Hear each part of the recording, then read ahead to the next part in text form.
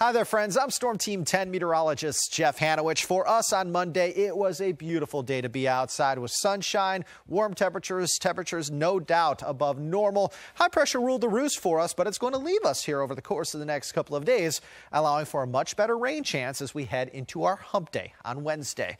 For Tuesday, we're starting off with sunshine. We're ending the day, though, with more cloud cover, so clouds will thicken for us on Tuesday. In the highlands, you're in the 60s. I think everybody else will be between 72 and 77. Temperatures on your Tuesday similar to where we got up to on Monday. Your extended forecast showing a much cooler day on Wednesday, and the reason for that, we're going to have rain likely.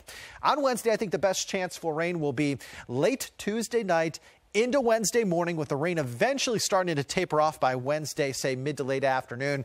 And then it looks like Wednesday night we're dry. Thursday, Friday, we see more sunshine, but look at that high on Thursday, only in the upper 50s. And it's going to be blustery, too, as it's going to be windy at times. We could have our first frost of the season come Friday morning in a few spots, especially towards the mountains. Otherwise, we're a little bit warmer, 66. The weekend, not looking bad, 72 Saturday, mostly sunny. Clouds thicken on Sunday, maybe a stray shower, with another chance for a little bit of rain as we head into next Monday.